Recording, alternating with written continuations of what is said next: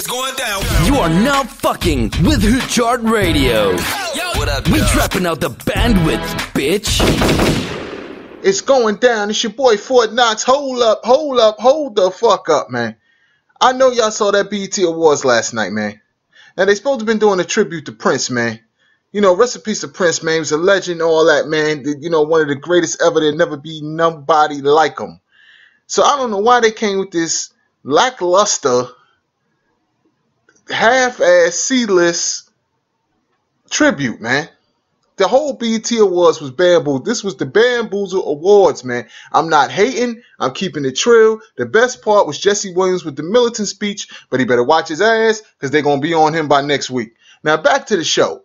Alicia Keys, man, this is the top 5 worst things happened at the show.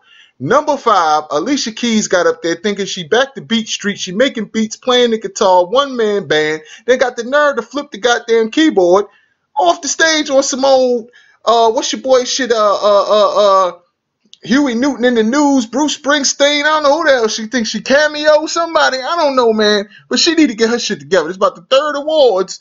She done dropped the egg. Now, what's the next worst thing that happened? Is these people came out singing these songs, Erykah Badu. Got to get Queen Badu, we love you to death. Come on now. You've been smoking too much angel dust or doing too many spells in your lair chambers or something, because that song was not no damn Prince song that I ever heard of or want to hear on a goddamn tribute. Number 3, Jennifer Hudson came out there saying Purple Rain. She did a thing, but wasn't all that. Number 2, where the hell did they start putting these BET Music Matters artists on for the full show? I understand new artists. I play new artists. That's what I do. But I'm not putting them on the BET Awards with some songs I never heard of. Get the damn artists that people want to hear. They could have put down in the DMs or some shit. I don't want to hear that bullshit. And the number 1 worst thing that happened on the goddamn show, Sheila E., man. I was hyped for Sheila E. I thought she was going to come out. I ain't seen her since, what's that, Crush Groove? You know what I'm saying? Beat Street, one of them goddamn 80s goddamn cool movies. I ain't seen her since then. I thought she was going to come out, hit the drums, play 1999, turn up. She turned up, all right. She turned all the way up past the goddamn Prince songs. She up there singing, you got the glow. I got the glow. What is this, The Last Dragon? I don't know what the fuck she's singing about. America, America. This ain't the national anthem, goddammit. This goddamn Coon Awards was, your man Spike Lee got to throw him in on the 6 man off the bench pick, man. He looked like the Black Mad Hatter, a purple leprechaun, that fake-ass Prince sign on the lapels. Man, what's going on with you, brother? What's going on, Spike? What's going on? Anyway, man, y'all hit me in the comments. Tell me what y'all think. This was the top 5 worst BET Awards of all goddamn time.